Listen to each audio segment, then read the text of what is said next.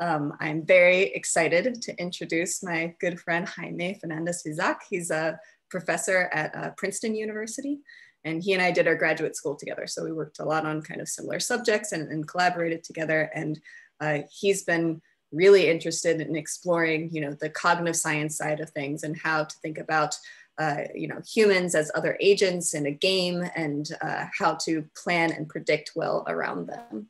And so today he's going to be diving into some of these topics. He has kind of probably like 10 hours worth of cool material that he could talk about for this. So I think that this will be a little bit of a, somewhat structured, somewhat flexible, choose your own adventure. So please be sure to ask questions if you have them, and we'll see how it goes. All right, so with that, Jame, take it away. Wonderful. Well, first off, it's fantastic to get to meet you all. Sylvia has told me that you guys are fantastic at asking questions and being engaged in class. So I have very high expectations. I hope that we'll have a fun discussion. So yes, much of what I want to, first off, have the disclaimer that much of what I'm going to be talking about is actually work that Sylvia and I have done together. So I'm definitely happy to follow up with any of you, but you should also make sure you ask her about any of the particulars. And by the same token, Sylvia, please feel free to jump in if there's anything useful that you think we should add. One thing, well, the first thing I'll do is see if I can share my screen so that we're all looking at the same thing.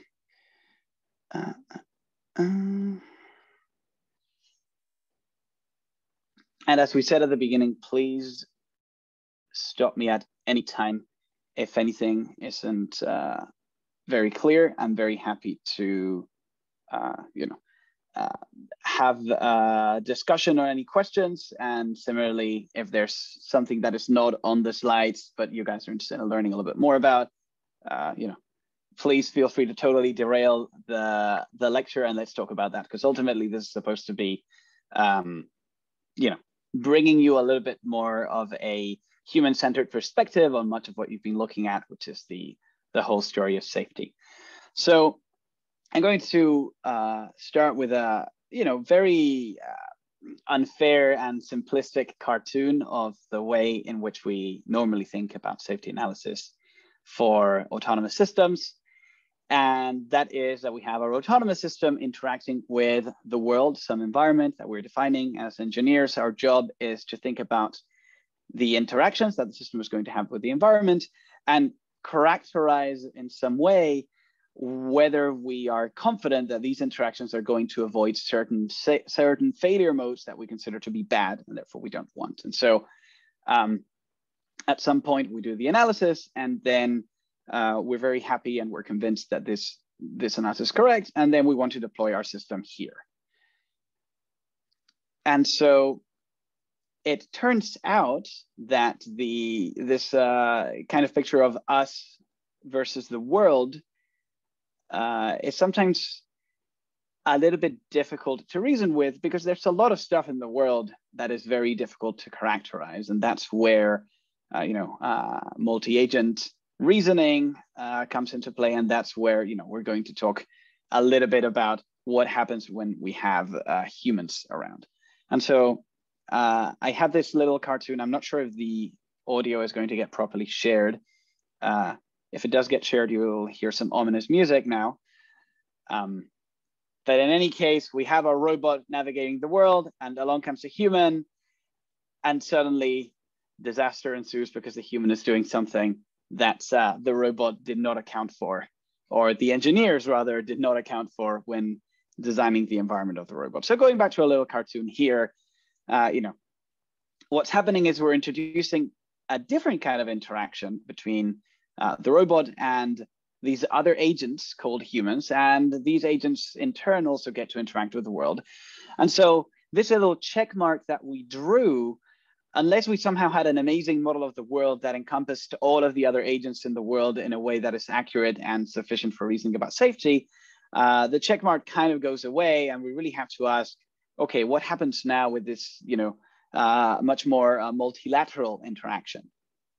And so, under these conditions, the question of whether the robot or the autonomous system, here I'm just saying robot in a very, very much abusing the terminology. But it's not just up to the robot whether the robot remains safe. It's a matter of the actions that other agents might take in the environment and how those actions will couple with the actions taken by the robot. So it's a bit of a more, a more subtle, difficult, but also interesting problem to work on. And that's what's, some of these new directions in robotics and autonomous system are trying to pursue. Okay, so this little picture I wanted to show because this is how we have dealt with the problem of humans in the environment for many decades in robotics. And that's by very carefully crafting these stickers that we put on the robot. And we make sure that nobody gets any ideas. And we then put the robot in a cage.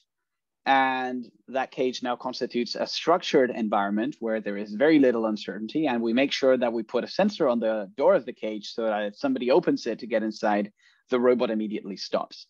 And that's how we avoid, basically the little thing that we have in the sticker there happening. And so, of course, this is something that, gets you somewhere, and it's an appropriate solution when you have the robots operating in a factory. But the fact is that a lot of the promise in modern robotics has to do with robots that go out there and operate in the world, and in very, in a lot of cases actually interact very closely with human beings. So this idea of the cage is not really going to work in any of these scenarios. So we basically have no option but to bite the bullet and try to think about these multi-agent problems. And I want to say that we have had many cases of interaction failures between humans and automation, whether this is in robot form or a different form. And these often have to do with misunderstandings between the human component and the technological component. A very good example of this, I think, have been the flash crashes. The most famous one was a $1 trillion drop for a few minutes in the stock market in 2010. And this essentially happens as a result of the poorly understood interactions between these programs that folks in the financial sector use, called high-frequency traders. And these high-frequency traders are designed by programmers who have some understanding of what the functioning of these programs is going to be, but it turns out that, in fact, the interaction between them is much more complex, and in some cases, really infrequent but really scary things can happen, like what we have over here. Now, the converse of this is also relatively frequent, especially in recent cases where we're seeing robotic systems being deployed in environments where they have to interact with humans, and that's where the automated component has a poor understanding of human behavior, this poor understanding having been encoded by the engineers.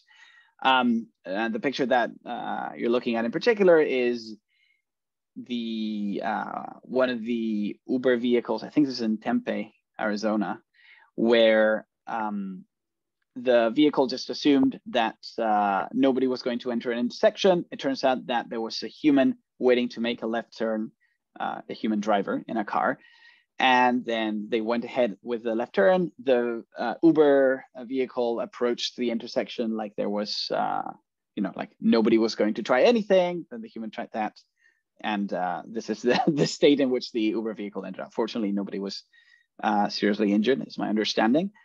But there have been other cases where, unfortunately, the outcome has been more tragic. And so, especially in the context of self-driving vehicles, but also in the context of any kind of robotic system that is going to be closely interacting with humans or sharing the space with humans.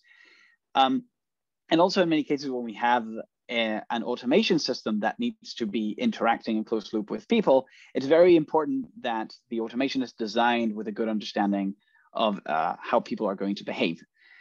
And this leads us to kind of the final form of human automation failure, which is a combination of the two. When we don't have a good understanding as engineers and system designers of the interaction between the human component and the automation component. And I believe all of you are familiar with the accidents of the Boeing 737 MAX models a couple of years ago now, which came from design of some, safety overrides that were automated and that pilots were not supposed to even notice were there. And it turns out that, kind of swept under the rug were some assumptions about how the human pilots were going to react to a possible automation failure that ended up not being realistic at all. So these are sort of connected types of failure, and it's often not the case that you can put something exclusively in one category. But the fact is that they happen quite frequently, and in order to have systems that are truly reliable and truly safe when we deploy them out in the world, very often we need to be very explicitly accounting for these kinds of interaction and reasoning. Everything making sense so far? If any of you have any questions or any opinions about any of this, please feel free to jump in.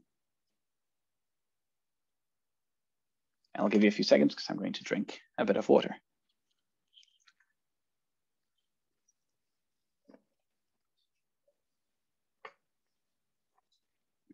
Okay, well, I just want to show this very brief video that you've probably, some of you have seen, if not all of you. This is a video on YouTube called Tesla Autopilot Tried to Kill Me.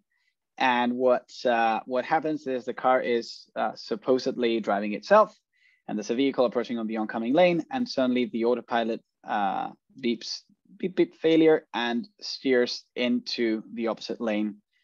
Fortunately, the driver grabs the steering wheel just in time to prevent what would have been a pretty bad sort of frontal collision. So, question for you: what kind of human automation failure do we have here?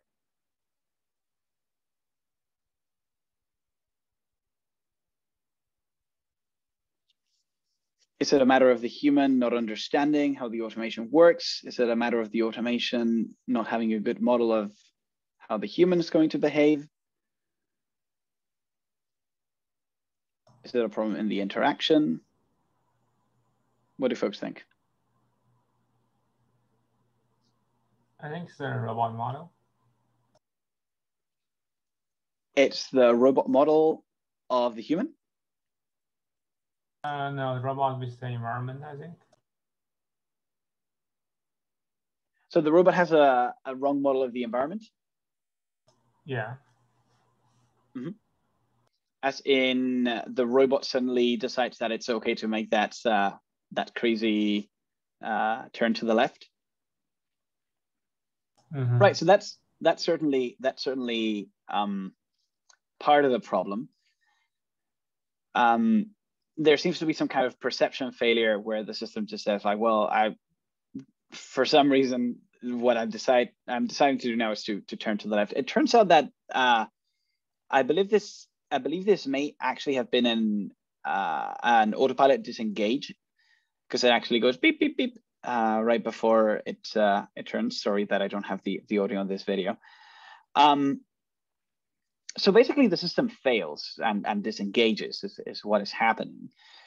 And the assumption that the company made here is that if that ever happens, well, it's not a problem because the human is taking control of the vehicle because humans driving all the time. The autopilot system here is just helping the human drive. So that's actually an inaccurate assumption that the automation system, or by proxy, the engineers who designed the automation system, is making here about the human driver. So this system says, hey, I'm just going to disengage right now. I hope that's okay. I think that's okay. But it turns out that disengaging all of a sudden is not a safe thing for the system to do if there's an oncoming vehicle, because the human might need a second to grab the steering wheel or ensure that safety is maintained. At the same time, the human actually has a bad model of the automation, because a human who is sitting back and taking a video with their smartphone is clearly not expecting that the autopilot could suddenly disengage just as an oncoming vehicle approaches.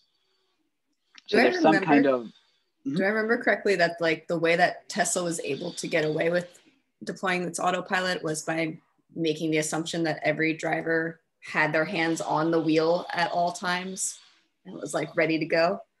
That's indeed the case, and that's very accurate. In fact, in the small print of the autopilot, I believe Tesla still asks drivers to keep their hands on the wheel at all times.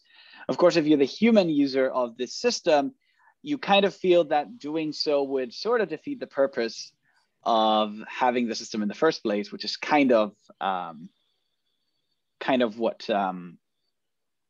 what leads a lot of human users in practice to let go of the steering wheel, even though they know they shouldn't, right? And there's this kind of relatively widespread attitude of, well, you know, you're not supposed to, but it's fine because nothing ever happens. And the problem is that sometimes things do happen, and then it's a bit of a problem, right? So there's kind of a wrong assumption on the human's part about the competence of the system, and also on the system's part about the competence of the human. And usually when you have two systems that are overly relying on each other, that creates a fantastic gap for something bad to sneak in. And then overall, I think you can argue that there's a failure in the interaction design between the human and the automation, right? Among other things, because you're not accounting for the fact that in this transition of control from one to the other, there's actually a gap that you need to account for if you're going to think about safety. So maybe you need to, kind of do a reachability analysis of how long is it going to take from the disengage of the autopilot to the human actually taking over, and what is the forward reachable set that you're going to have for the vehicle under those conditions. And then maybe if you determine that that's safe, which you probably won't, maybe in that case it's okay to deploy the system assist. But anyway, this is one particular case of a system. I think this kind of shared autonomy context is very interesting because you often have this phenomenon of over-reliance, which has decades of literature written about it from the human factors literature. So okay, if folks don't have any more thoughts or questions of this, we can move on to the sort of the technical meat. This is very much meant to be an introduction to setting the tone for why these things are important. And hopefully, so far I've convinced you that something we should be able to think about this in a somewhat satisfying technical framework. By the way, I'm not sure if my screen is showing up okay. I have Sylvia. I think I have Sylvia pinned, but I'm not sure if it's just me or if it's everyone. Well, hopefully folks are able to see me. If you're not able to see my face, just complain to me and we'll see about that. Okay, so we're going to talk about three main sort of sub-problems of thinking about safety around humans. First, we're going to think about predicting human behavior, which is sort of an important building block if you want to make reasonable decisions for your autonomous system for any time horizon. Then we're going to talk about how systems should reason about how much they can trust their models of human behavior. In general, any model that we have is only going to be a model, and therefore it is susceptible to error. And that error might actually be the thing that makes or breaks your safety guarantee. So how do we get our systems to reason about the reliability of their models in a useful way? And finally, we're going to talk about planning through interactions with humans and among humans. And some of the challenges that come associated to that and how we can try to do things structurally. Although I think on this last part, I'm going to leave you with more questions than answers, which means that hopefully some of you will have some brilliant ideas and move the field forward. All right, so let's start off. This is the kind of guiding example that we're going to have. We have a generic human being, not picking on any human in particular. And we have our robotic system in this case. And the goal that we have is, as we said earlier, that the robot is able to share the space with the human in a way that is safe and hopefully doesn't get too much in the human's way. So there's a little cartoon version of that. We have the robot and the human in some space, and there might be some semantics of the space that allow us to reason about what the human might be interested in doing. So to plan the actions for the robot in a way that is safe, we'd like to make predictions about what the human is going to do. In an ideal world, the robot senses the human, says, hey, there's a human over there, takes a quick look at the human and says, oh yeah, I know what you're going to do. You're going to follow this trajectory and leave the room using the door. Okay, excellent. So here's the robot's decision based on that. Here's our human walking towards the identified goal. The robot makes this prediction, plans its trajectory, and now the human exactly follows the prediction. The robot exactly follows its trajectory, and so we're done. So that's basically how you do safe human-robot interaction. Except sometimes we might make the prediction for the human, and then the human might decide to do something slightly different. And then the plan that the robot had is not that great anymore. And you can see how upset the human can get. Clearly, this is a human who will not want to interact with that robot in the future. So, okay, what's going on here? Clearly, we forgot to do something important, which is to add some uncertainty to our predictions, because the predictions of the human, it's perhaps a little bit too arrogant of the robot to assume that it knows exactly what the human is going to do on every juncture. So,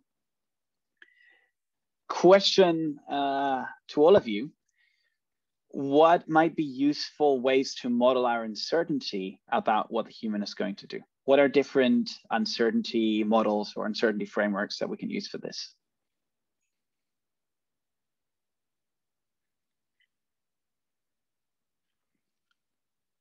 Aha, this is what you weren't expecting. There was a quiz hidden in the lecture. Yuheng wrote in the chat, GP. Oh, great. Somehow I'm not seeing the chat because I'm sharing my screen. Let's see if I can do something about that. Yep, I got it here. Okay. All right, hopefully I'll be able to see it in the future. Yeah, and Yuheng is very right. One of the kinds of prediction that we can do is using some kind of probabilistic model where we could say, well, I don't know exactly what the human is going to do, but I can reason about how likely or unlikely different trajectories of the human can be. And so, for example, a Gaussian process might be a way to do that, where you say, well, the human's trajectory is a function over time. I don't know exactly what function over time we're going to see, but I can put a probability distribution over the space of possible functions. And with that, you might be able to reason about how likely it is that you're going to be in trouble if you're the robot and you choose to take this particular path. What other kinds of uncertainty do we have to reason with?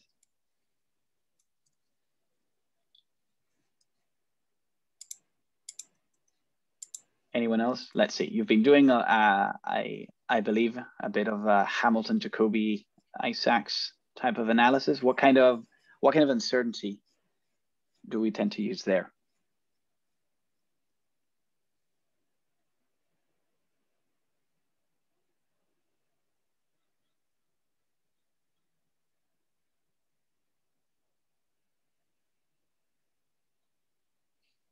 Anyone? We can just wait. Yeah, Eventually they'll get uncomfortable enough. Worst case disturbances. Yeah, excellent. Worst case disturbances, or in this case, if it's a little bit sounds a bit derogatory to talk about the humans as disturbance, but you could say worst case human actions. So yeah, right on, Nikhil. So we kind of have, and we'll talk a little bit more about this. There's kind of two main frameworks to think about the uncertainty on what's going to happen. One is we consider how likely different cases are, and then we kind of weigh them by the importance or by their the degree of confidence that we have that this thing will happen or might happen, and that's a probabilistic approach. Or we can just consider a whole set of outcomes and say, look, anything could happen within this set, so I need to make sure that whatever plan I have is good for any of them, including the worst one, right? And that's the worst case analysis. So essentially for the human, we can go with either one of these two methods. So first, let's talk about the worst case analysis for the human. Sometimes we refer to this as non-deterministic uncertainty, which is admittedly a bit of a weird name, because also probabilistic uncertainty is kind of not deterministic. But anyway, here we're just saying, hey, the human has a bunch of different options available. I don't know which one they're going to take, so I'm just going to consider the set of possible human actions. And if I consider the set of possible human actions and I propagate the dynamics of the human forward with a set of actions that they might take, I get the forward reachable set at any given time. So here's the forward reachable set of human after 1 time step. And here's the reachable set of human, say, after 4 time steps. This is in cartoon form, but you kind of get the idea of how this works. Now, what do you think might be an issue if we're trying to have the robot plan to avoid the forward reachable set of the human at any given point in time? So, we could say, and here's a, kind of a version in math, at any given point, tau in the future, tau greater than t, the trajectory of the robot has to stay clear of the forward reachable set of the human. Right? Or if you're thinking about sort of like the space that the human and the robot are occupying, those footprints should not overlap at any point in the future, right? I mean, this is on the one hand, I want to say this is great in that it gives us a really solid guarantee. If we find a plan for the robot that doesn't overlap with anywhere the human might be in the future, then we're great. Then we've found from the safety point of view, at least, we found a trajectory that's really great for the robot because we're not going to crash with the human. What is a downside of this approach? This path might not exist. Very much so. The robot might say, hey, 4 seconds from now, or 10 seconds from now, the human could be anywhere in the room. So no matter what path I choose, potentially that path is, eventually in collision with the human. On the one hand, the path might not exist. And on the other hand, even if you find a path that exists, maybe it's going to be a path that basically takes you, kind of like all the way around the room so that you stay clear of anywhere the human might possibly go over your time horizon. And so the problem with the forward reachable set is that it kind of grows over time, right? If you think of where the human could be 1 second from now, it's not too bad, but 10 seconds from now, it might be a real issue. And so this can be a very conservative approach. So then we find ourselves in this kind of situation where we say, well, do we want to be that conservative? Now, there are basically 2 ways of going around this. One is you could account for your ability to observe the human in the future and do more of what's called a closed loop analysis.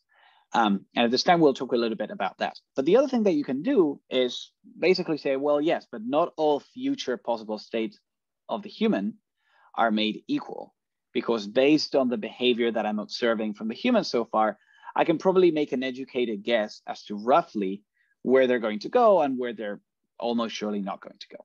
And that leads us to this idea of noisily rational humans and probabilistic predictions of human actions. And so this idea of the noisily rational human, kind of makes sense from the common sense point of view, which is, I'm not going to tell you that the human is absolutely going to do something, but I'm going to tell you that the human is likelier to take useful actions than unuseful actions. And in particular, we have this model called the Boltzmann policy, which says that the human is exponentially more likely to take useful actions, the more useful these actions are, right? And that's what we have here in the thought bubble of the robot. So does this make sense? This is something that that has been used for a while in in cognitive science and in econometrics, and that's been recently picked up by the robotics and autonomous systems literature, and it's actually a pretty common technique at this point, or a pretty common model, a way to model human actions. It's simplifying a lot of things, of course, by just saying, well, you know, this is likely this other thing. It's not a model that goes into the details of, I believe you've looked a little bit at levels of analysis. So this doesn't go into the possible biases that humans might have. It doesn't necessarily model things like, you know, delay that the human might have in processing. It certainly doesn't go into the implementation level where, you know, the human's neurons are firing in a particular way. But it does a trick in many cases at, you know, getting the robot to make reasonably good predictions.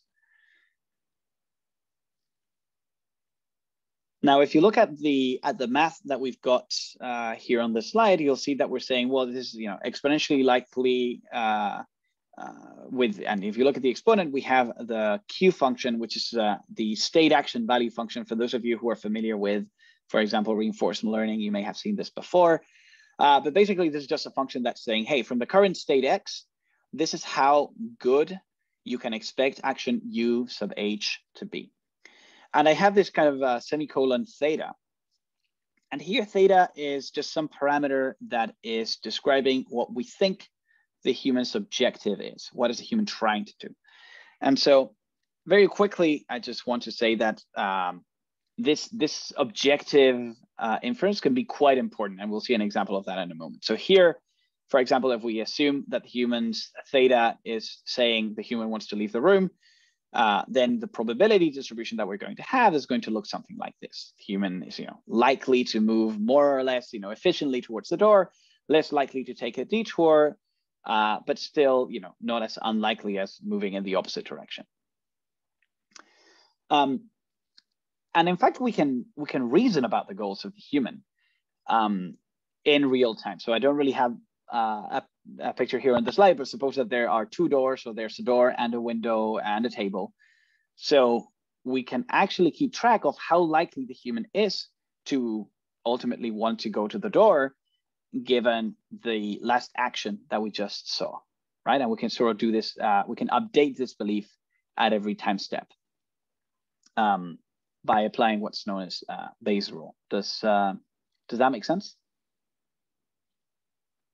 And this is a nice way to make our model more useful, right? Because if we only had a model that only works when the human's trying to do exactly this one thing, then very quickly that model is going to start not working well. But if we have maybe a list of possible goals that the human might go to in a certain room, then as long as we're able to, in real time, adapt our belief that the human is doing one versus the other, we can get a reasonable probabilistic prediction.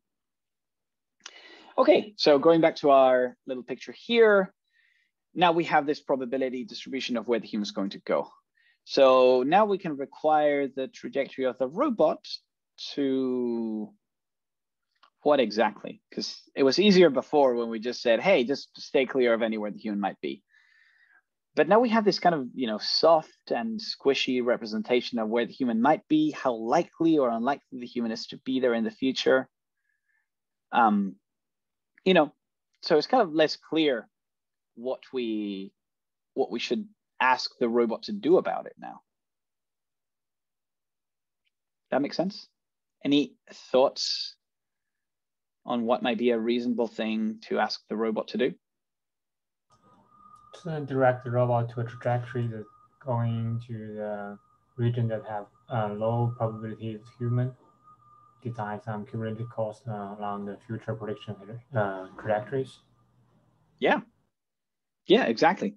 That sounds very reasonable, right? We can ask the robot to stay clear of high probability regions and try to stay as much as possible in the low probability regions. And so, you know, you can do this basically, you can sort of try to minimize the amount of probability, or you can set a threshold and say, hey, you're allowed to be in regions that have probability up to, you know, depending on your application, you could be comfortable with 1%, you could be comfortable with 0.1%, or you could be comfortable with 10%. Again, this is only for the plan, right? You will be able to replan in the future, but now this allows you to say, hey, this kind of trajectory for the robot might get the robot in trouble in the future. So let's, if possible, take trajectory with less of a chance of getting the robot in trouble. All right, great. So that's the question that I just asked you. And, you know, a way in which you can sort of visualize what we're asking the robot to do is, here's the human at time t, and here's the robot at time t. And now the robot is going to plan a trajectory using your favorite trajectory planning method and reason about some future time, tau, and where the robot might be at that future time. And now, here's the human's probability distribution at that future time. And we have this distribution. There's different ways in which you can represent it. Sometimes you can just put a Gaussian distribution around a certain point. In other cases, you might want to use a sort of a grid over the state space and just put different amounts of probability in each grid cell. And now, so there's probability of the human state at time tau given what we know about the human at time t. So now one thing that you can do is to say, well, this is the set of states where the robot might be. I know that some of you, I know that all of you at this point have seen some of the techniques for robust trajectory tracking. So suppose that the robot is running, say, fast track, and here we have this tracking error bound where the robot says, well, I'm going to try to be exactly at point XR, but I know that I'm going to be somewhere around it. So here's my bounding box of where I might be. Now, the question to ask is, well, if I'm going to be anywhere in this box, how much probability of the human am I intersecting with? Because that probability of the human that I'm intersecting with here for this bounding box is the probability that I'm going to have a crash with the human, provided that I follow this trajectory, and then doing this worst case assumption of I will be anywhere or everywhere within this box, right? So this can be now the criterion that we use to say, hey, this is the probability that the robot's going to crash with the human if it goes to that state. And we can determine, is this probability sufficiently low or is it too high? So any questions on this picture?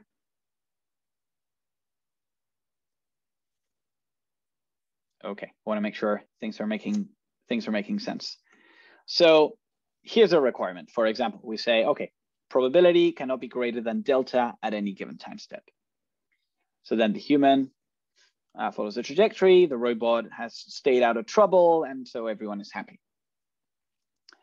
So you might think that we're done with this, but as we were saying, there's a little bit of a problem even with these models, which is that even if your uncertainty is now accounted for and is probabilistic, you still have a model of that uncertainty.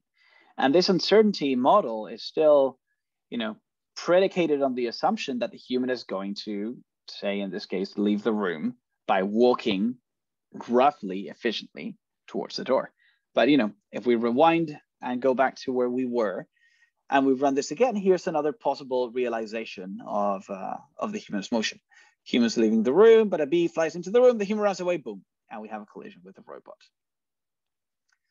And the problem with this is that we didn't, as engineers, we didn't explicitly encode into the robot the possibility that suddenly a bee was going to fly into the room, the human was going to run away. I think it's fair to say that robots, most of these robots don't have the sensors to actually detect small insect flying into the room. Even if they did, most robots don't really have the ability to quite grasp the subtle relationship between humans and bees. So ultimately, there's a good chance that something like this can end up driving the behavior of the human and yet not being accounted for in the model. So then what do we do about this? And this is kind of, this is a question that might bother you if at any point you're trying to use any kind of model of human behavior to reason about safety. So here's kind of the actual, the way this plays out in an actual example. This is an actual trajectory of a human that we're recording and the predictions between two known goals. You can see that the predictions change between one goal and the other, and the robot's following its trajectory from A to B. And now the human starts walking towards an unmodeled goal, and the robot ends up getting too close to the human. And if you look at the predictions that the robot has been making, the predictions of the robot are actually not at all reasonable, because the human is doing something that does not suggest that the human is moving towards either of the two goals. But because the robot lives in this particular case, in this closed universe where anything that the human is doing must be explained by, goal 1 or goal 2, then it's not able to acknowledge that right now the human's behavior is not really matching the model. It's not really being captured by the model. Now, you can argue that we should just add an additional goal and then we're done. But the point here is a little bit more philosophical, which is that no matter how impressive your model is, there can always be something that the human is doing that you fail to capture in your model. It doesn't matter how many layers you put in your neural network, this can still happen. So this requirement turned out not to be met because our model wasn't really accounting for everything. So even probabilistic guarantees are only as good as the model they're based on, and modeling error is inevitable, especially if we're dealing with humans. Okay, so this leads us to part 2, which is, what do we do about this? How can we have the robot reasonably detect and acknowledge when its models are not working very well? Any questions so far? I had one question. So I guess, what were your thoughts on like using this sort of predictive approach versus maybe not relying so heavily on prediction, relying more on rapid replanning or that sort of an approach? Yeah, that's a great point. I think the answer is that in reality, you need both. And here's why. You can have a system that is great at reactive replanning, but if you're not accounting for what the human is going to do, or at least what the human is likely going to do, you might find that you end up relying on this replanning, especially on sort of emergency maneuvers a lot of the time. And so from the point of view of efficiency, and if you think, for example, of a self-driving car, this can be a serious issue. You'd be, very frequently relying on these overrides for safety. And basically you would have a very jittery autonomous system that is permanently saying, no, not this. Oh, no, not this, because you're reacting a lot. And so the way to smooth out the reacting and reduce the need to drastically change your behavior very frequently is to smooth it out with planning by reasoning about what's going to happen. On the other hand, you absolutely need to replan, right? And part of what I'm kind of like sweeping under the rug here is that in general, in these approaches that I'm showing, the robot is not explicitly accounting for its ability to replan in the future. So for now, it's just saying, well, I want to have a plan that will last for at least this finite horizon, and that will very likely not get in trouble for the duration of the horizon. In practice, and this is kind of the model predictive control paradigm, and in practice it works pretty well, among other things, because in practice we are replanning relatively frequently. So we never really get to execute the entirety of the plan, right? We only execute the first few steps of the plan, and then we replan and we update things going forward. Mm-hmm. Now, in an ideal world, what you want to have is a robot that has both planning and reacting, including the ability to replan, and in addition, has the ability to bank on this fact and plan to replan, if that makes sense. So you want to have a system that says, hey, I'm going to have a plan that works for now, but I know that when I make some new observation, I'm going to be able to decide if I go left or right, depending on what happens then. So basically a robot that has this kind of philosophy of we'll cross that bridge when we get there. And that's essentially the difference between a plan and a policy, with the caveat that in practice, very often it's computationally challenging to plan for all the different conditional replans that you will have in the future. Did that at least to address the question? Yeah, that was great. Thank you. All right, fantastic. Jaime, yeah, Sylvia. So you're a generic human in this case. She seems very fixated on getting to her goal and not responding to the robot. And we've seen lots of videos of like either the human getting out of the way of the robot and making the robot's job easier, or like that Japanese mall robot video that you and I love of the children that like purposely terrorize a robot that's just trying to do its job. So how do you deal with the fact that like humans are aware of a robot in the environment? Yeah, that's I mean, that's a great question. Well, I hope that we'll get to address a little bit of that in part 3. But I think that there are sort of 2 parts to the question, or at least 2 parts to the answer. Part of it is that many of the ways in which the humans do react to the robot are often beneficial to the robot's plans. In other words, if a human actually turns out to get out of the way of the robot, then that makes the robot's life easier, because then there's less of a chance of a collision and less of a chance of a conflict. You can argue that it doesn't hurt safety if the robot is planning under the assumption that the human will not get out of the way. That way, if the human, in the case where the human, for example, is not aware of the robot or not paying attention to the robot, we won't get into trouble because we weren't putting much of the burden of safety on the human. But still, when the human does get out of the way, the robot says, oh, great, that's even better. You can argue that then there's basically what you're doing is you're taking a cost in terms of efficiency, because the robot could have accounted for that and maybe, given the human a little bit less berth, and it would have been fine. Now, the case of the kids that terrorize the robot is a little bit different, right? Because then the humans sometimes can actually be adversarial, and assuming that the human is just leaving you alone and ignoring you in this case is not a conservative assumption anymore, but it's an optimistic assumption compared to reality. And so in those cases, it's a little bit less obvious that this is a good strategy. However, as Nikhil was saying, you can always rely on this sort of last resort of safety, which is, hey, we can still replan and we can still react, right? So in this example, for example, in this example that we have with the human, the generic human who ends up having the collision with the robot basically gets to this point where it gives up and it just keeps following its previous plan because it's not able to replan and find a better thing to do.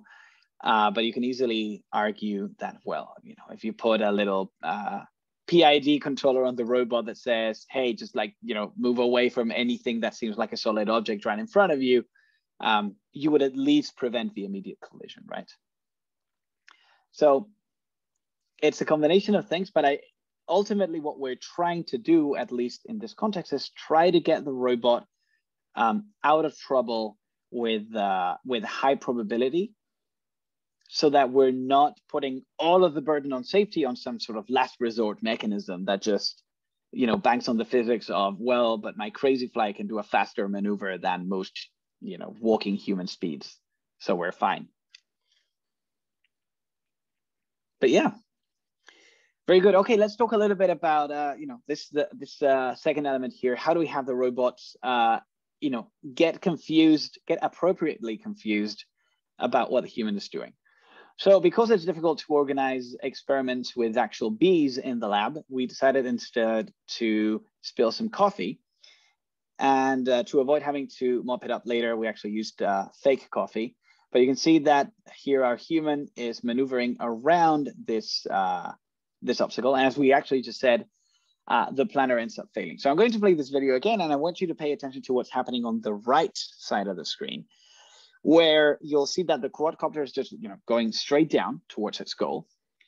And it has some model of where the human is going to try to go. And even though the human starts deviating from the initially predicted trajectory, the robot keeps very confidently predicting that at the very immediate step, the human is going to turn and go straight to the goal. So if you look at sort of, the direction the predictions point in, the robot gets overconfident, not realizing that the human is just doing something else, is continuing to avoid some obstacle that the robot has no idea about. And so eventually it gets to a point where the planner just gives up and says, hey, I don't know what happened. I thought there wasn't going to be a human, but now there is a human, and my previous plan doesn't work, and all of my new plans seem to also not work. So I quit. So all right, how do we prevent this kind of situation from arising? What you can argue here is that, well, the robot kind of had information already that the human was not following the model. So couldn't the robot have used that information to say, if my model wasn't working so great for the last 2 seconds, it's probably not going to work very well for the next 2 seconds? And so, essentially the idea here is we don't want to blame the human for deviating from our model and say, hey, human, behave yourself, go back to following my model. But rather we want to start becoming skeptical of our model's accuracy. So in general, this is kind of the picture that I think it's useful to paint often. The reality gap between the models that we have and the reality to which we're trying to apply these models. And this gap is actually very important for safety, because you could have a system that's perfectly safe on the yellow side of the gap, but it turns out not to work on the white side of the gap. So you want to make sure that you're accounting for the possibility that reality, whether it comes in the form of bees, coffee spills, or any form of unmodeled intent or behavior of the human, your robot will have some way to acknowledge any discrepancies between what's really happening and what its model was predicting would happen. Okay, so let's look at one possible way to bridge the gap. And in the case of Boltzmann models, which, as we said, have been used quite a bit, there's actually one parameter that's pretty useful for that.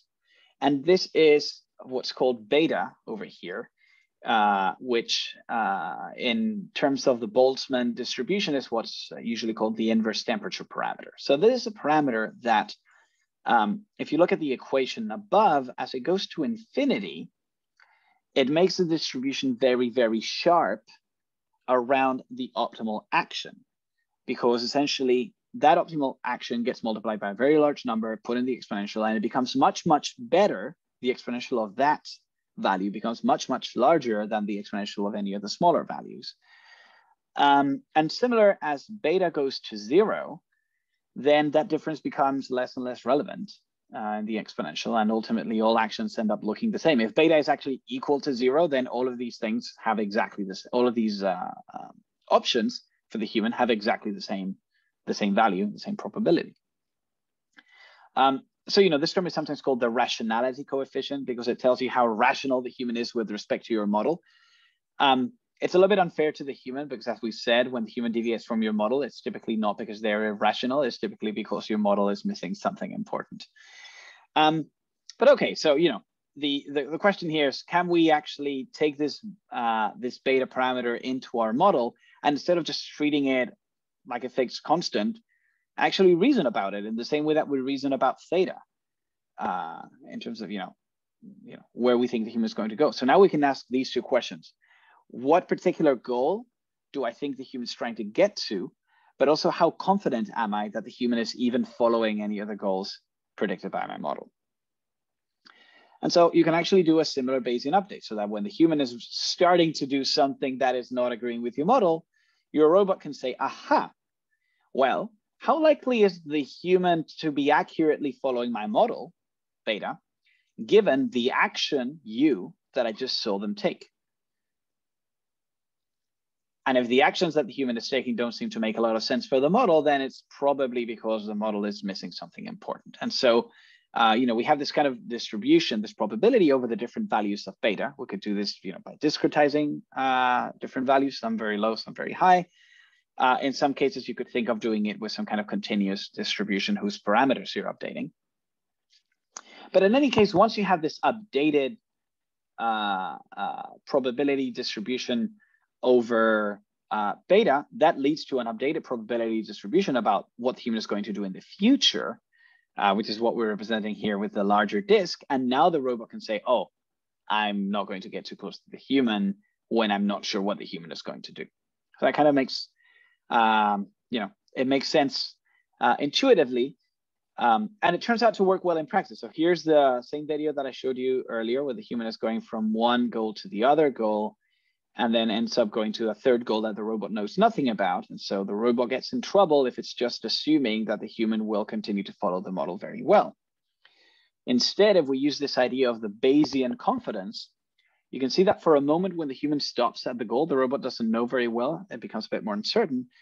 But most importantly, now that the human starts going to a third goal, the robot very quickly says, I have no idea what this person is trying to do. The human has the larger cloud of probability around them. The robot decides to give them a little bit more space, and as a result, remain safe. Okay, so here's a similar video, but now without the ominous music. And this gives you a bit of an idea of how it works. The robot is planning its path. The human starts doing something strange, and you immediately see how the robot is saying, nope, I'm getting out of the way. Boom. Gives the human a little bit extra space and avoids collision. And this is happening, as Nikhil was saying, the robot is replanning, making a new observation, becoming less confident in this case, and planning a new trajectory. But what's nice is that it's not leaving it for the very last moment, right? It's already saying, I'm going to start, I'm going to be cautious ahead of time and try not to get in trouble because I think this human is doing something a little bit strange. All right. Any questions or complaints at this point? I had another question, sorry. So in regards to these, like modeling these humans, what are you, like, how do you deal with kind of scalability issues? Let's say you're in a crowd of like 1,000 humans, or let's say you haven't modeled something, but you would counter it like, I'm in a crowd of humans and then suddenly I'm in a crowd of birds, so I don't know like how they're going to behave, or something that, will not act similar to like just a moving obstacle. Yeah, I mean, that's a great question. So the first part of the question, I would say, hang on a moment, because it's coming right up with a crowd of humans. But in the case of suddenly having birds, well, there's usually only so much that you can do in terms of, the physics aren't even the same. If you have a model of your quadcopter, and you know that there can be a little bit of disturbance around it, you can bound down that disturbance and still have some safety guarantees. But if I now replace the quadcopter by a tricycle, and I, drop you there in the middle of, at 100 feet over the ground, then probably you can't give any safety guarantees anymore, right? So, of course, there are certain things that you want to be able to do very well, but still, if you replace a human by a bird, and the bird is moving in a way that makes no sense to your model, given what you know about the human, at least this kind of approach would very quickly, take that out and say, this human doesn't seem like the typical human that I'm used to predicting, if that makes sense. And at least you would increase your uncertainty. But I want to make a brief point here, which is, here we are dealing with the uncertainty over the human's decisions, which is kind of, uncertainty about the human's cognitive decision-making. You can relatively well separate that uncertainty from your uncertainty about the physical dynamics of the particular object whose motion you're trying to predict. So if you think that you have a human, but in fact you have a bird, you're probably not expecting the human to fly around and go anywhere. If the bird starts, flying out, then that's not something that's only about the decisions anymore. It's about the physics. So you can often treat that differently. And so it's worth just pointing out here that even if the human could make any decisions within a certain range, we're still assuming, for example, that their velocity is bounded, right? So if you replace a human with, with a fighter jet, then the problem that you're going to have is not that you're getting the decisions wrong, it's that you're getting the velocity wrong by several orders of magnitude. Or let's say like the human has a fan and can like blow air or something like that. Things like would you just bunch that in with like unexpected dynamics? Or I think when it comes to physical differences in the model, it's usually more useful to think of them as error in your physical dynamics. Okay. Rather than error in the decisions of the agent. But there are cases where it's kind of coupled, right? Like if this happens to be a human who's running after you with a hairdryer or something, or a bigger fan, then it's a combination of the two. Yeah. A couple more thoughts related to that. So first, I think in general, there's this interesting question of when should you be confused versus when should you actually update your model? Like when is it just this random human with a fan weirdly blowing on you versus when is like this a thing about what humans do, that humans carry around fans and point them at you, and you need to incorporate that into your model and your prediction.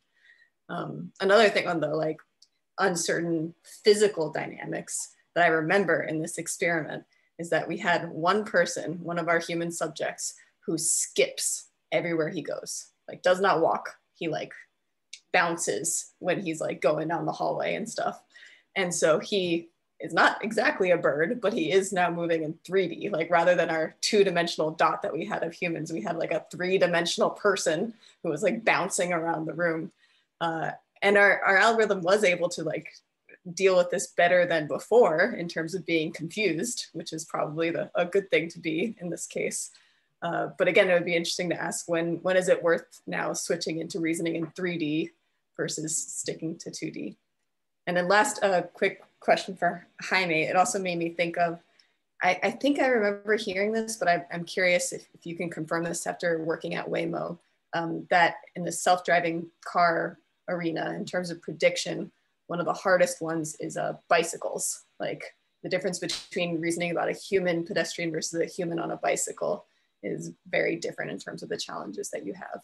Again, yeah, absolutely. And there's another more recent challenge that is motorized pedestrians, or I believe informally sometimes they're called turbopeds.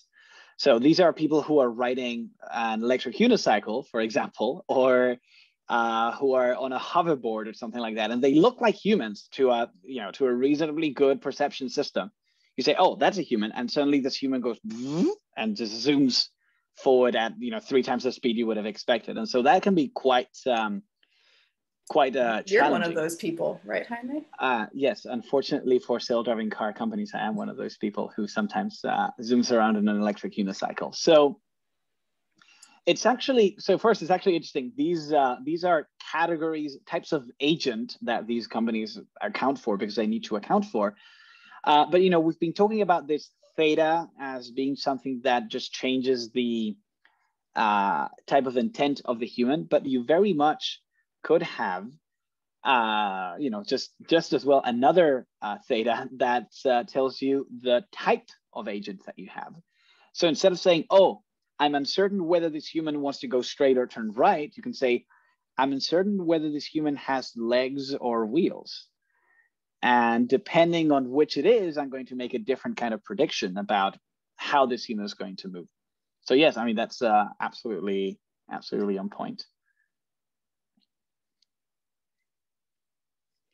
All right, let's, I want to make sure, we don't run out of time before talking a little bit about interaction. So this is just a zoomed in version of the robot getting out of the way. Okay. How do we deal with interactions? Now, there's actually multiple, this is a very tricky question, so it has multiple, I think, sub-questions associated to it. But I want to make sure we talk about the question that Nikhil just asked, which is what happens when we have multiple humans, not just one human, and we want to predict where they're going to go. And then talk a little bit about what happens when humans actually, what they do will depend on what the robot does, right? Because that's a very important question too. Because then you have these kind of self-fulfilling or self-defeating prophecies where, I was going to go, but then you went, but then you didn't go because you saw me planning to go. And so then what happens? So first, here's the same picture that we had before, but now we don't have one human, we have 2 humans. And so ideally, we'd like to make some prediction about jointly what the 2 humans are going to do. Maybe they're going to sort of avoid each other and each one go to their most likely destination based on what we've been observing so far. But the problem is that when the robot is reasoning about these humans, let's see what happens. In this toy problem, assume that we have discretized the state space for the human into 1,000 possible states. So for 2 humans, we need to reason about, the combination of this human is going to be here while this human is going to be there. And the combination matters because if humans react to each other, then they will take a different action from the same position for them, depending on where the other human is. So we really do need to think about the combination. So then for 2 humans, we have 1 million, which, it's fine perhaps for a reasonably big computer. Now, the problem is that for 3 humans, now we have 1 billion. And for 4 humans, we have 1 trillion. So at some point here, we went from something that gets computed in fractions of a second to something that gets computed in minutes or days. And as you approach 4 or 5 humans, it can be something that gets computed in years, even if you have a computing cluster to take care of this for you. So that's not great. And this is what is normally known as the curse of dimensionality, which is the exponential growth of computation, both in terms of CPU time and in terms of the memory that you need to even store this probability distribution that you're trying to maintain. So this is not going to scale great. And it doesn't mean that we can't try it. We could maybe sometimes break it down into interactions between 2 agents, maybe between 3 agents if we're lucky and we can afford to do these computations. Or maybe we find some clever way of representing these trajectories without needing a grid. But in general, this is a challenging problem, right? And so one thing that you can do, and that's sort of the first thing that is worth noting is, well, to some extent, or at least in some scenarios, interactions between humans might not be huge deviations from what they were going to do if they were acting alone. And so we could kind of think of them as disturbances or as, small modeling errors. So can we get away with just ignoring interactivity altogether and just think of each human as though they're alone, which is way cheaper to do, right? Because then you just do n computations for the n humans. And instead of exponential, you have linear scalability and it's parallel, so you can do them all at the same time. And then we just absorb any interactions that do happen as deviations from the model. So here's the picture of how that looks. Each human just, plans to walk through the other human if needed. The other human is not even there. And then the robot starts planning its motion and suddenly the humans deviate from that prediction. And then the robot says, okay, these humans, for some reason, are not behaving according to my model. They're not well-behaved humans who just walk through anything that gets in their way. So I'm going to become more uncertain about them for as long as they're doing the weird thing. And then once the humans end their interaction, go back to normal, the robot can get confident again and say, okay, yeah, no, things are working. And here I go, finishing my trajectory. So that's the idea, or that's the hope. Does that make sense so far? Okay, so this is, that was the idea, and we actually wanted to try just, how much we could get away with. So we actually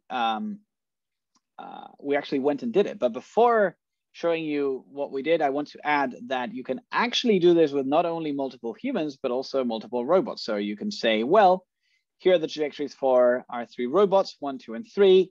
I'm going to reason about these trajectories in some kind of a discrete way. If you're using fast track, now each robot has a tracking arrow bound around them, and I'm just going to plan trajectories so that the arrow bounds don't bump into each other. And so now we have potentially multiple drones avoiding each other while avoiding humans who could or could not be interacting with each other and or with the drones. So now we're really trying to go at this much more general problem and and see what happens if we're just trying to absorb all interactions with this simplified version of reality. So here are 2 also generic humans, no 2 humans in particular. And we're going to play this video twice. These slides are actually made quite masterfully by Sylvia, who somehow also knew these 2 humans. And here's what happens. So first look at the main video, the large video on the screen. So there's the 2 drones. The humans are moving around. Oops, they interact with each other. And the drones still move around. Somehow they're able to make it to their destinations, which are the 2 dots marked in blue. There's one, and here's the other one. Great. Why is that human dancing? Yeah, who knows? Some humans are just less rational than others, as it turns out. So sometimes they deviate from any reasonable model. So indeed, one of the humans is dancing, and you can, in fact, notice, now I'm going to play the video again. And take a look at the uncertainty that the humans have around them as the robots are navigating. You'll see that one of the humans actually has a little bit more uncertainty around them because they're not moving entirely purposefully. And you'll see also that the uncertainty around the human grows once they start interacting. So here's the video in question. So if you're looking at the 2 drones, they are going to start planning now. And there you go. here are the humans interacting, and here they are going back to their goals. So you can see that once they're done with the interaction, you have that more purple, high probability path. And when they're interacting, even once they're stopped, the human who's still moving has a bigger cloud because the human's actually not stopped. Okay. So this is, it's a small proof of concept, but you can see how, to some extent, you can get away without modeling the interaction in some cases, which is great. It's great news. That's, easy peasy. If all interactions are like that, then we can just not worry about interactions at all. Now, the problem is that sometimes we actually need the interaction, because sometimes we might not be able to find a solution unless we account for the fact that humans might interact with each other or with us. So specifically, for example, in the case of self-driving cars, often it's useful to actively plan to influence human behavior. So going back to our cartoon from the beginning, what's happening here is the robot's thinking about the human, but the human's also thinking about the robot. So it kind of makes sense that the human in the robot's bubble has a little bubble in turn that contains the robot, right? So kind of the robot is doing this sort of, one level reasoning where it's saying, well, I'm going to assume that you're just thinking of what I'm going to do and somehow trying to predict me, and I'm going to take actions so that when you predict me, you'll get out of my way, or you'll find a trajectory that's consistent with me. So you can think about this in the context of sort of nested trajectory optimization, or iterated, in some cases, trajectory optimization. It's we can talk about that in a moment. It's not exactly the same, but they're kind of, the two are related. So here I have A here for autonomous car. The overall cost, the return that the robot's trying to maximize, is this sum of costs or sum of rewards over time that depend on the state, which is a joint state of the two agents, and then the actions taken by the robot car, and possibly also by the human. If the robot, for example, have some kind of courtesy cost and wants to make sure that the human doesn't have to do extreme maneuvers. So here we have the robot car in yellow. The robot car considers a bunch of different trajectories, but also we have the human car. And so the human car also has multiple trajectories that they could choose from. So what these methods do is they say, well, if the robot expects the human to predict what the robot's going to do, then basically the human is solving an optimization problem for every possible robot trajectory. So the robot says, hey, this is my trajectory. If you're able to predict it, then go ahead and optimize your own trajectory. Let me look at what comes out. And if I like that, then I pick that trajectory. Otherwise, I pick a different trajectory. So, in this example, we fix the robot trajectory. We let the human optimize the robot trajectory. Sorry, the human optimize their own trajectory. And then maybe after we've done that, we fix that trajectory, switch gears, and have the robot optimize its trajectory, keeping the human's trajectory fixed. Now, depending on whether we're doing this in a nested structure or in a back and forth iterative structure, that just changes, who's optimizing at what times. In the nested version, basically the human optimizes much more frequently in an inner loop. So the robot says, hey, I changed my trajectory a little bit. And the human says, okay, let me find the optimal trajectory for that. And then the robot says, I'm going to change it a bit more. And then the human says, okay, let me find the optimal version for that. Whereas in the iterated version, the robot says, I'm going to change it a bit. And the human says, well, I'm going to change it a bit. And then the robot says, I'm going to change it a bit. And then the human says, I'm going to change it another bit. But ultimately, these two methods do the same thing, which is both agents are optimizing at any given time, assuming that the other agent's trajectory is being fixed. That makes sense? It turns out that these schemes work reasonably well in a few different cases. You might ask the question about whether these methods converge to something. And it turns out that the answer is no in the general case. So in general, there's no reason to assume that we're not going to be going in circles where the human says, in trajectory space, the human says, I'm here, the robot says, I'm here, and then the human moves like that, the robot moves like that, the human moves like that, the robot moves like that, and they end up going like in a circle in trajectory space. But in some cases, with some reasonable assumptions that you can make about separating the costs, you actually have some kind of okay near convergence guarantees. But it's not entirely the full way we'd like to reason about this. And the reason is that we're assuming that the human has this magical ability to predict the robot's entire trajectory, and even to do it in this kind of optimization loop where, oh, the robot proposes a bunch of different trajectories and the human has somehow the ability to respond to each one of those with perfect foresight of what's going to happen. So it's not a very realistic method. And in fact, sometimes it ends up with the robot being overly aggressive because the robot just assumes that the human is going to get out of the way, when in reality, the human cannot know at time one that the robot's going to be doing some, weird aggressive thing at time 5. So in practice, the human won't make space for the robot. So instead, ideally, what we'd like to do is actually, complete this picture a little bit more and say, well, okay, the human has a picture of the robot, which means the robot can influence the human. But similarly, the human will expect the robot to also be reasoning about the human. So we actually, we need to add more bubbles. And in fact, we need to add, an infinite number of bubbles nested back and forth where the human thinks about what the robot thinks, the human thinks, the robot will think she thinks it thinks, which is not going to end anytime soon. And you have this kind of infinite regress. Fortunately, there's a mathematical way to think about this, which is game theory. And unfortunately, we're running out of time, so we won't be able to get into all the details of game theoretic planning. But I did want to end, I wanted to make sure that we got to this point, which is an example that I think is actually quite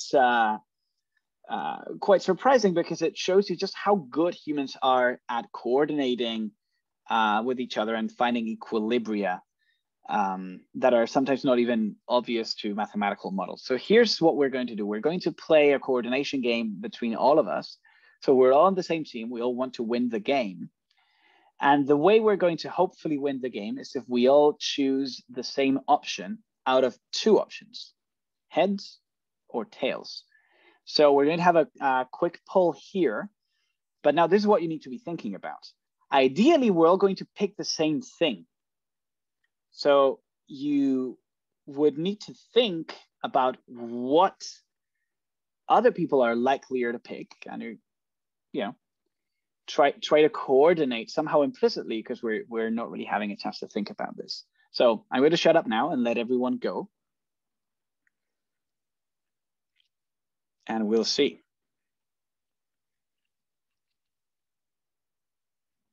Okay, so everyone's gone, and here are the results. So it's actually quite remarkable that we have almost perfect coordination. By the way, nobody, don't feel bad if you're the person who selected tails. There's actually, this is a noisy experiment, and it actually turns out that people can sometimes select tails for different reasons. But I think what probably made the majority of you pick heads, is that there's kind of this feeling that somehow heads, maybe because it comes first, maybe because it's like the typical picture of a coin that gets shown, it's a little bit more salient, and there's like a tiny epsilon of probability that a human would pick heads over tails. But then the magic happens, which is everybody says, well, if other people are thinking the same thing I'm thinking, that means they're totally going to pick heads, which means I absolutely have to pick heads. So you go from this tiny epsilon of, yeah, maybe a little bit more, to a sort of pretty strong incentive to pick heads. And so what's interesting about that is that, people are actually really good at coordinating with each other, even without having agreed on anything explicitly. And ultimately, this is something that robots and autonomous systems can and should tap into in order to preserve safety around humans. So anyway, with that, let's see if I'm able to switch to the last slide. This might not be a thing that I'm able to do. Oh yes, okay, great. So I had some bonus slides here that I'm going to skip. But yeah, just wanted to leave my email there in case anybody wants to ask me questions or send me any complaints about anything that didn't make sense in the lecture. But anyway, hopefully this leaves you with a little bit of the intrigue on, how do we get autonomous systems to be able to do this magical thing that humans are somehow able to do and reason about interacting with each other. All right, great. I don't know if you have any, probably some folks need to peel off. I personally don't have anywhere to be urgently. So if anybody wants to hang on behind and ask any extra questions, I'm very happy to answer them. Okay, great. Right, thank you so much. Thank you all. All right, yeah, if you got to get going, go ahead and go. If you have more questions for Jame, I know some of you had questions about game theory and stuff that we maybe didn't get to. Please go ahead and ask. Great. Yeah, we can leave on the recording so that folks can maybe watch it later if they're interested. Hi. Do you mind? Hi. Let me phrase my question. So the behavior you just described with the heads and tails, I think it's called shelling point or something like that. Absolutely, it's called a shelling point. Is there any way that we could achieve it computationally? Because I know there have been some work in this for natural language processing where they do it statistically in some sense. And then if that doesn't work, they try to encode it and call it common sense in some cases.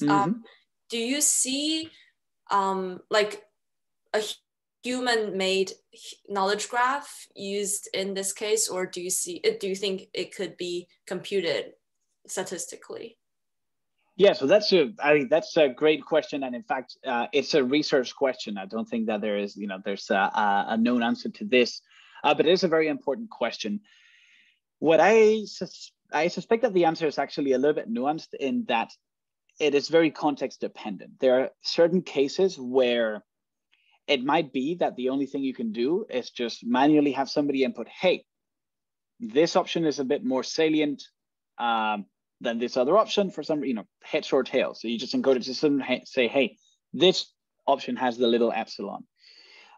Even if you do that, you can then actually predict, you can have, for example, a noisily rational model for each of the humans involved, and you can actually try to find the equilibrium response in terms of what is the probability distribution of each player choosing each thing. If humans are perfectly rational, then the equilibrium response will go to 100%. Everyone will choose the one that has the little epsilon.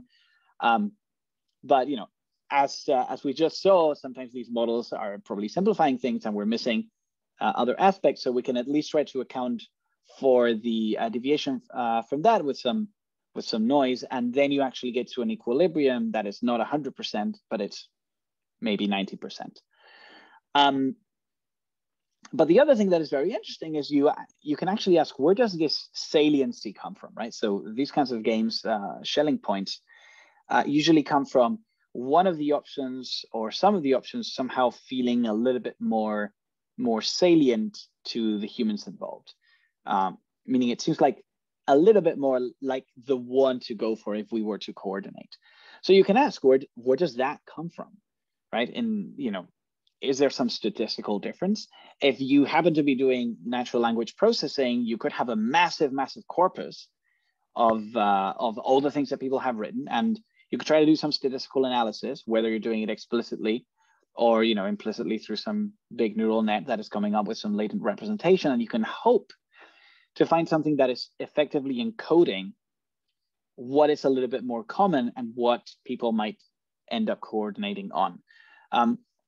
And I think that's, that is in itself a really fascinating question, because I think, from the cognitive science point of view, we have some idea that, this saliency factor is important, but characterizing that statistically from the data sets that we work with, I think is potentially very exciting. Now, the question that I would, sort of throw back at you is, how do you find the solution to that? Not from, a set of texts, but if I show you a bunch of traffic data or behavior from humans in different contexts where it's not necessarily clear, there's no explicit communication, can you still find shelling points? Say that I show you a bunch of pedestrians moving around in the city. Maybe in certain cities, people tend to avoid each other by moving to the left. Others tend to avoid each other by moving to the right. is that and perhaps other kinds of coordination problems something that you can solve by doing some statistical analysis? And that I think is also very interesting.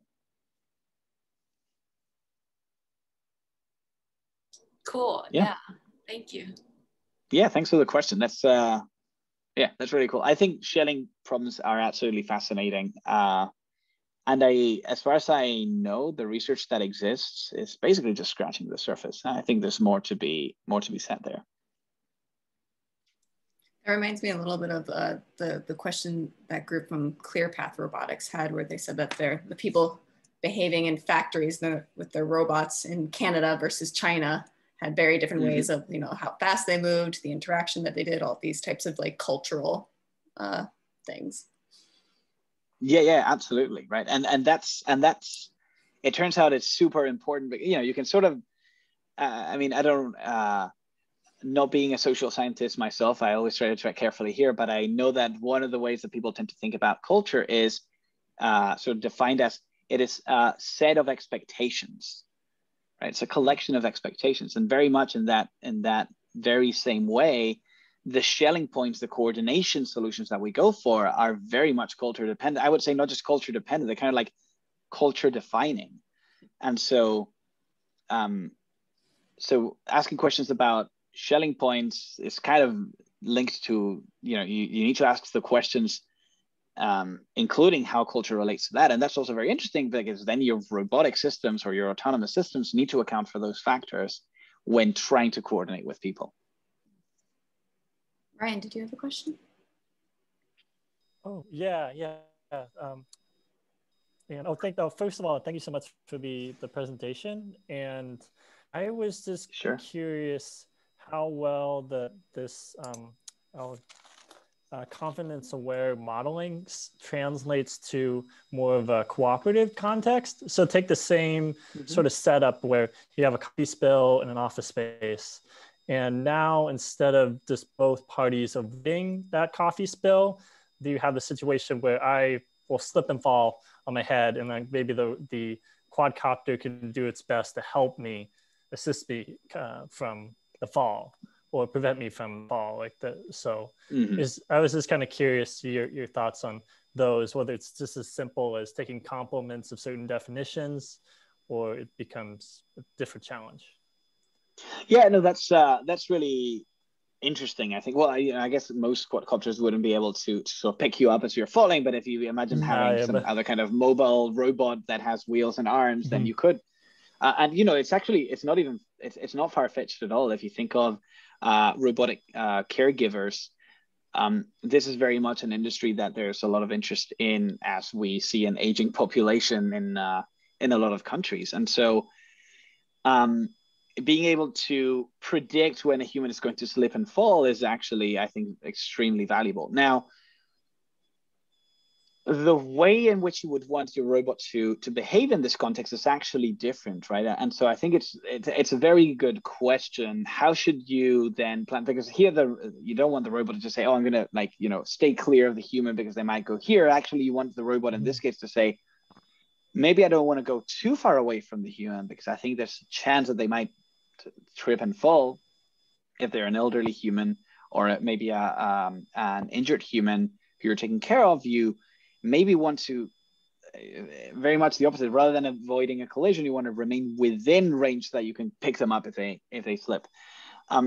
So I think that then leads to a different kind of question, and we really didn't get to talk much about it, but it's the question of how do you combine your worst case analysis with your probabilistic prediction, right? So maybe there are certain things that you want to treat as a constraint.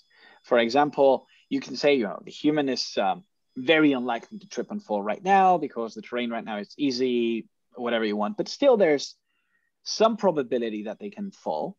And if that probability is very small, if the cost of them falling is large and you don't want to allow that to happen, then you may want to do worst case analysis on that and say, hey, the robot is never going to be outside of the backwards reachable set of the human within half a second, which is perhaps how long it takes you to detect the human tripping and make sure that you're there to catch them if necessary. So yeah, I don't know if that gives you at least a partial answer. I think I think ultimately it's not just a matter of flipping a sign and doing the complement, but it is true that I think you can get somewhere by saying, instead of saying the robot needs to remain outside of a set, to say the robot needs to remain within a set. And then you can use probabilities to say, well, how likely is it that the robot's going to need to rush to the human? If it's very likely, then maybe for efficiency purposes, it doesn't make sense to have the robot, send the robot relatively far away, because it's going to need a more drastic maneuver to get back. It makes sense to keep the robot relatively close. Whereas if you right now think that it's really very unlikely that the human is going to trip and fall, it's more reasonable to let the robot be more far away for efficiency purposes, but still within the reachable set, so that if the human trips, even though this is very unlikely, the robot will need to take some action. And then the nice thing is, you're no longer paying the cost of safety, you're just paying a cost of efficiency, right? If your prediction was wrong, then the robot will need to do something more inefficient, which is different from saying, if your prediction was wrong, the human will fall and get injured and it's the robot's fault.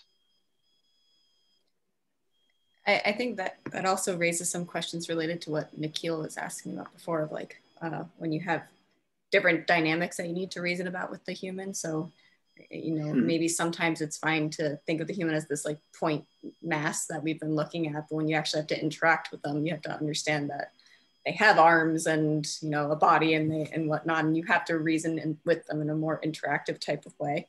So there's an interesting question of, when is it worth switching into this more like refined model for an interaction task, and when is it sufficient to just think of humans as just like points that move around in the space? And I think that's still an open question. We try to implement something like this, where we were like trying to implement a more sophisticated model of humans, but for this particular task of just like trying to navigate through a space around a robot, it was like more efficient and safer to just do those super dumb fast predictions and just reason over how confused you were, instead of trying to use like a more sophisticated model, which was both encouraging and frustrating for the research project.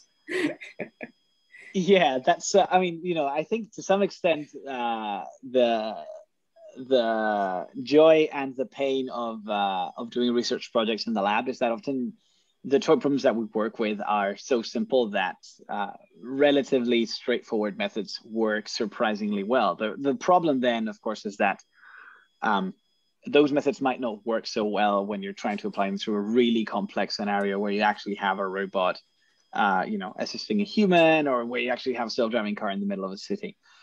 The other thing related to this is that one thing that I think is very interesting is sometimes it's just a matter of, do I switch to the high fidelity model of the human from the simpler model?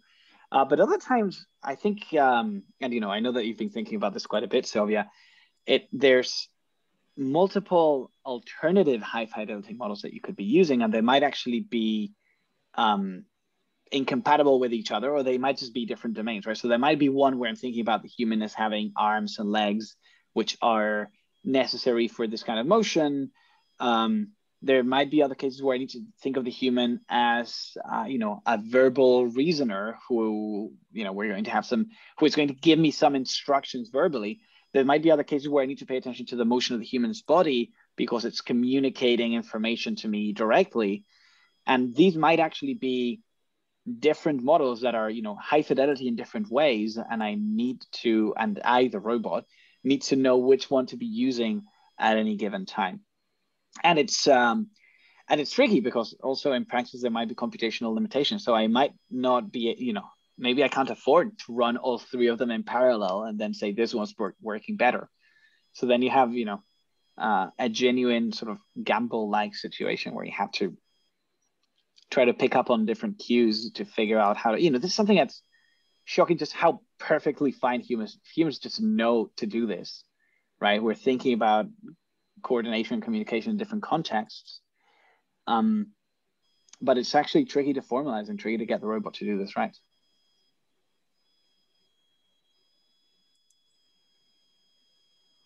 That was a great explanation.